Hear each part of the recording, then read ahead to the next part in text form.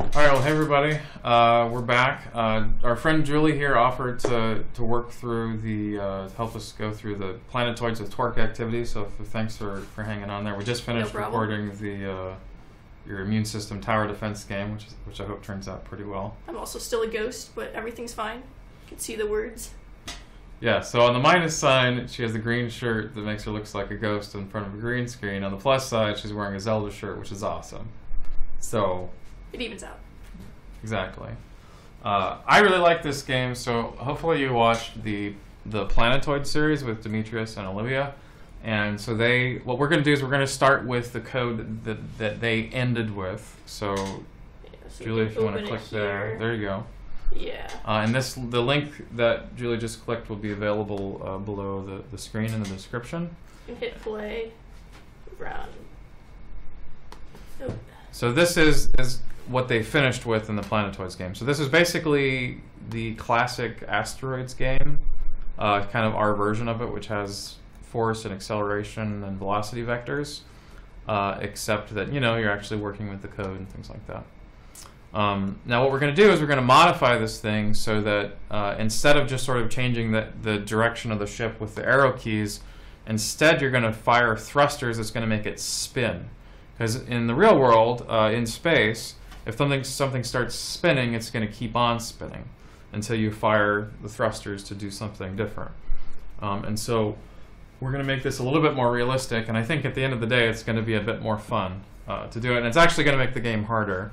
Yeah. So if you're because here you can just, very finely control your movements, but it won't be quite that easy. Yeah, so you guys can look forward to that. Now, so Julie, do you want to look at the code real quick and see if there's some, how similar or different it is from the Planetoids game, see if there's some new variables? Yeah, it looks like we've got... And go ahead and click this little down arrow thing I'm pointing to. Do you see how I'm pointing right there? There's a little down arrow. Oh, that thing. Yeah. Oh, okay, gotcha. So you can see the full screen. And then Control Plus can make the font a little bit bigger.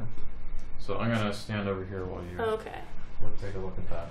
Okay, so it looks like we've got angular acceleration's new, L-ship, I-ship torque thrusters is new.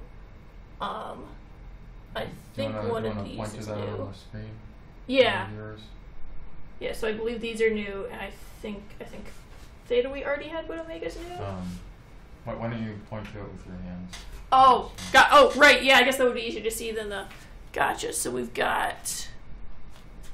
It's so weird to. It's a little weird. Right. So these. Oh man. Those. What's behind my hand, and then the Omega, I believe, is new. So we sort of got all a bunch in a row, and then the one angle thing there. Okay. And then it looks like, yeah, that code looks pretty similar to what we have before. So, yeah, the rest of it looks pretty similar. Now, the first thing that we're going to do with this is we want to go where it says left arrow and right arrow, which is right here. Right, and get rid of our old code. Yeah, so instead of just changing theta every time we press that, we're going to comment those out. So with 2 little slashes. Whenever you put slashes in front of something, it turns it into a comment, so the computer doesn't actually run that code. And instead of that, we're going to go back up here to the directions, and we're going to copy, paste, I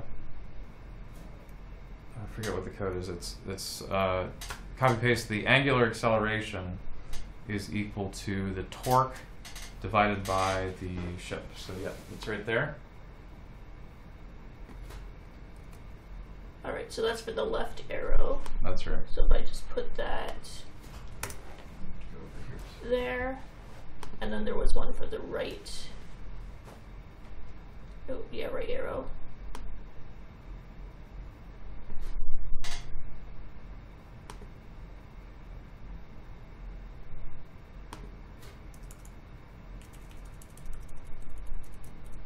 Oops. Oh well, that's okay. I deleted the comment, but it's alright because it's not doing anything that would do anything code-wise. Right, now this is not going to do anything just yet, so like if you hit play, it's basically going to prevent you from rotating the ship at all. Right, because it's just changing the angular acceleration, but it's not doing anything based on the angular acceleration.